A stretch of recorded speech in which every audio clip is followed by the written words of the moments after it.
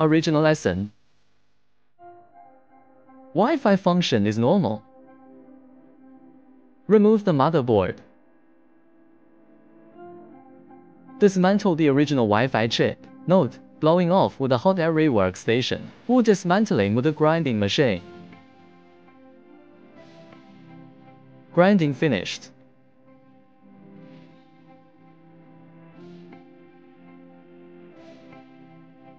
Install in mobile phone without the Wi-Fi chip.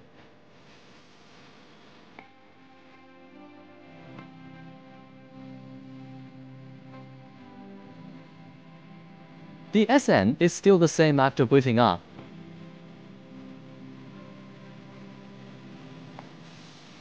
WiFi function was damaged.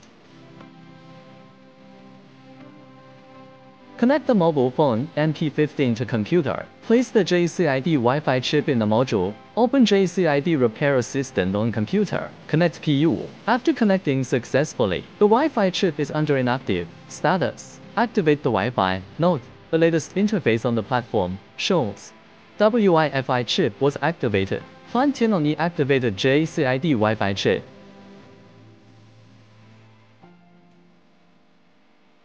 Soldering the chip on motherboard. After soldering, install it in mobile phone. Wi-Fi has been fixed. Mobile phone SN is still the same, and the Wi-Fi address was displayed.